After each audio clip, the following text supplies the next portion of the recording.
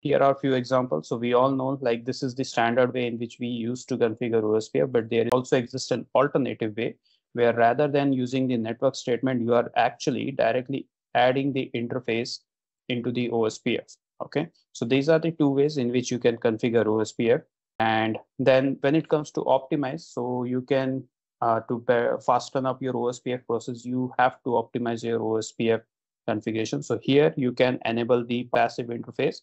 So when you configure a passive interface, the OSPF is not participating, or we can say that particular interface is not included in the OSPF process. So suppose if you connected to a network where you don't want to share your OSPF configuration, then you can configure that very interface as the passive interface.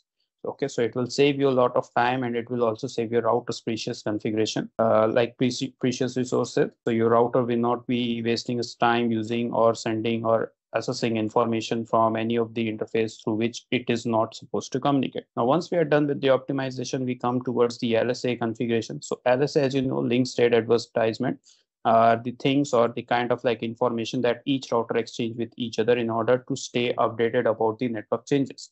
So there are a couple of LSs that we are totally aware of, like say type 1, 2, 3, 4, 5, 7. So these are all your IPv4 LSs.